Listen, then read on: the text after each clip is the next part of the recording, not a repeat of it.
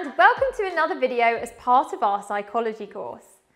Today we're going to look at one of the most hotly contested debates in the field of psychology. Drum roll please. The nature versus nurture debate. So what do you think has the most influence over who you are? Your genes or your environment? What is it that influences our behaviour? Is it nature? By nature, I mean your biology. For example, your genes, the structure of your brain, and neurotransmission, the chemistry in your brain. Maybe you inherited your mother's hair colour, but what behavioural traits did you inherit from your parents? Or is nurture more important? By nurture, I mean your environment. For example, the way your family raised you, the kind of neighbourhood you grew up in, the school you went to, your cultural background, the kind of media you have consumed, your life events so far, the list goes on. Psychologists want to find out what influences us. Is it the genes we inherit or the environment and life experiences? Most likely, it's a complicated interaction between our nature and our nurture. In GCSE Paper 1, you need to know how nature and nurture influence psychological problems. Are depression and addiction a result of our nature or our nurture? Is it a complex interaction of both?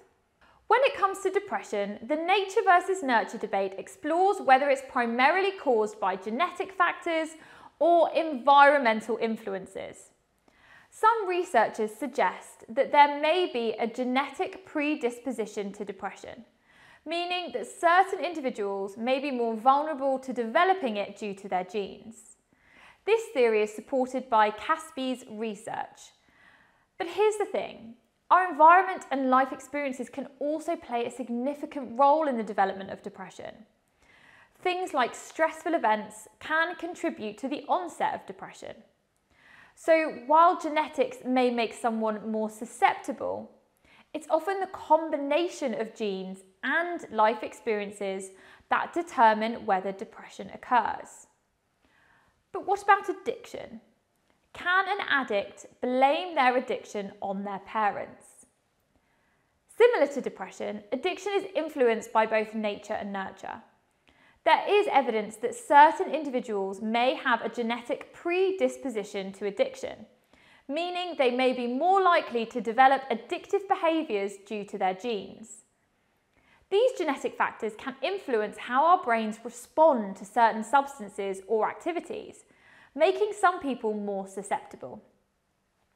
So, in theory, an addict could blame their addiction on their genes they inherited from their biological parents. But, just like with depression, environmental factors also come into play. The availability and exposure to addictive substances or behaviours, peer pressure, stress, and life circumstances can contribute to the development of addiction. So it's a combination of genetic vulnerability and environmental influences that increase the risk of addiction. It's important to note that not everyone with a genetic predisposition will develop depression or addiction. Our environment, the choices we make, play a significant role in determining whether these conditions manifest. So while genetics may set the stage, our lifestyle, support systems, coping mechanisms, and personal choices can greatly impact our mental well-being and the likelihood of developing these conditions. In Paper 1, you could be given a 1 or 2 mark question that asks you to define either nature or nurture. You could also get a 9 mark question that asks you to go into this debate in more detail. And this debate will crop up again in Paper 2 when we look at criminal behaviour. Can criminals blame their behaviour on their parents? Well, they can, but should they? I hope this has been useful. I'm Kate with MBA. Thanks for watching.